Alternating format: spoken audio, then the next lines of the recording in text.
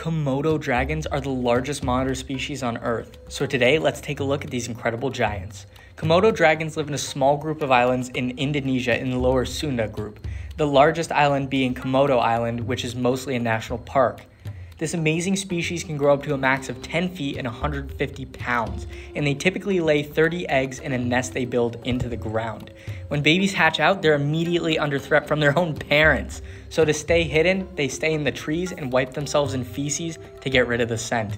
Once they reach the age of 5, they begin to hunt larger food items such as mammals of different sizes, even up to goats and deer. They use ambush techniques, and if that doesn't work, their saliva produces bacteria which kills the animals in 4 days or less. In Komodo National Park, Komodo dragons are protected and face few threats, but the same cannot be said in other islands.